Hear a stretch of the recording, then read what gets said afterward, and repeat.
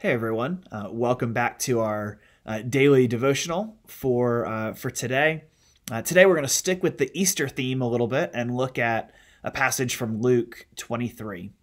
It's kind of funny, after I did the Good Friday sermon, I told Kelly, if I get to preach a Good Friday service again, I think maybe I'd do something with the criminals being crucified with Jesus. So since it's a part of our reading today, that's what we're going to look at for just a couple of minutes. So Luke chapter 23, we're going to look at verses 32 and 33, and then we'll skip down to verse 39 and read the couple of verses after that. So Luke chapter 23, starting in verse 32. It says, "Two others who were criminals were led away to be put to death with him. And when they came to the place that is called the Skull, there they crucified him and the criminals, one on his right and one on his left." And then if you skip down to verse 39, "One of the criminals who were hanged railed at him, saying, 'Are you not the Christ? Save yourself and us.' But the other rebuked him, saying, 'Do you not fear God, since you are under the same sentence of condemnation?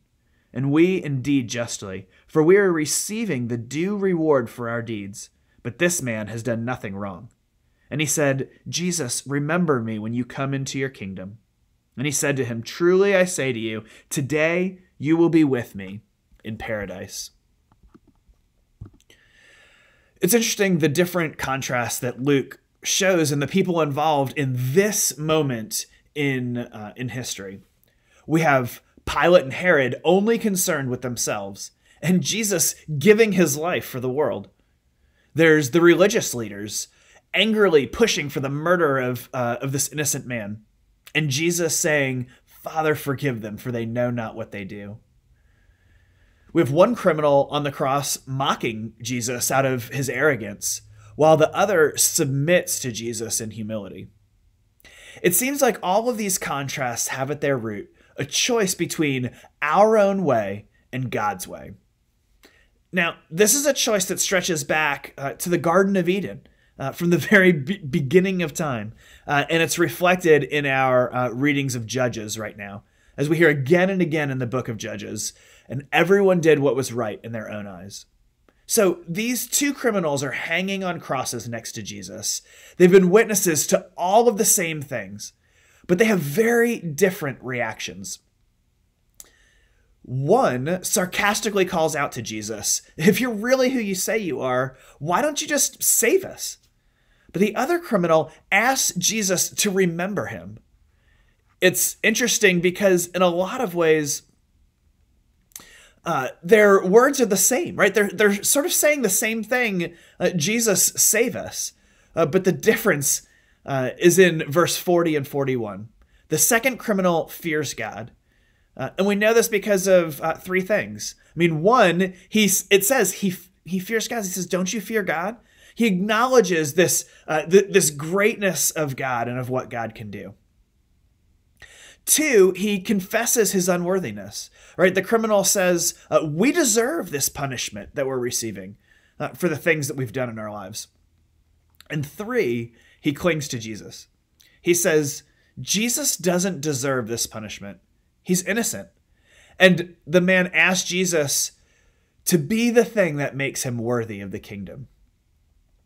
So throughout Luke 23, but in particular with these two criminals, we see that each one of us has to choose who we will follow.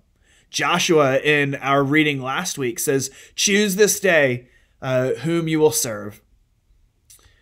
And he says, "As for me and my house, we will serve the Lord."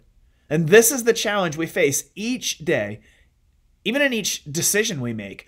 Who am I following today? Am I choosing my way, or do I fear God and submit to his way? Now, this is in the big decisions we make each day, and it's in the small choices we make from moment to moment. Do we trust that what he says is best for us? And do we choose to follow what he says because we trust him? Pastor Nathan and I were talking about this today, but this is one of the reasons why reading the scriptures, like we're doing together, is such an important thing. The more we read the scriptures, the more we immerse ourselves in them, then the more saturated we become with the words and wisdom of God. And then the more our hearts and our minds are shaped by his words. And when this happens, the more we will find the desire to choose to follow God, the ability to actually follow God, and joy in each step we take while following him.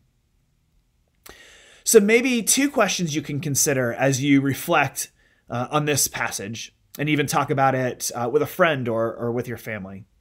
Question number one, what are some evidences in your life of choosing God?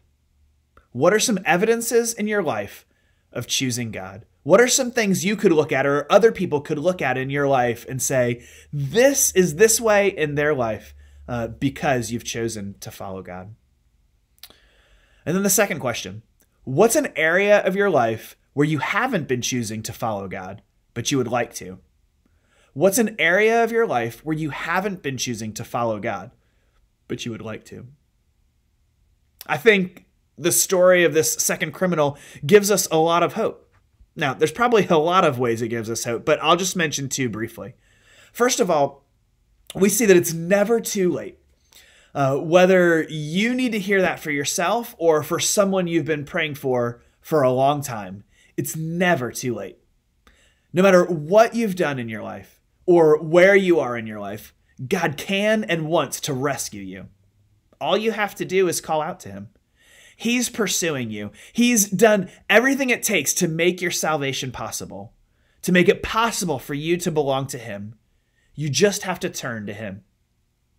And for those of us who feel like we've been waiting forever for God to work in the life of someone we know, someone we love, don't lose hope.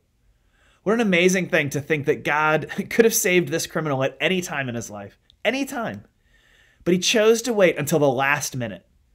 But not because God had forgotten about him or didn't care about him, but because he wanted to use the saving of this man's soul to have an impact on the millions, even billions of people who would read about it in the Bible. God is always on time, and his timing always has purpose. Now, the other encouragement we get from this scene is what is offered to us in the sacrifice of Jesus for us on the cross. Jesus tells him that today you will be with me in paradise. It reminds us that Jesus alone is sufficient for us to be made right with God. Jesus dies in our place to take the punishment for our sins, but he also gives his righteousness to us so that we're made completely holy and blameless in his sight. This man had no time to start doing good things to earn God's favor. And yet on that day, because of his faith in Jesus, God counted him as righteous through that faith, and he was saved. 2 Corinthians 5:21 says that for our sake, he made him to be sin who knew no sin, that in him we might become the righteousness of God. He made him to be sin who knew no sin, so that in him we might become the righteousness of God. Jesus became sin for this man so that he might become the righteousness of God. And he's done the same for you, and he's done the same for me.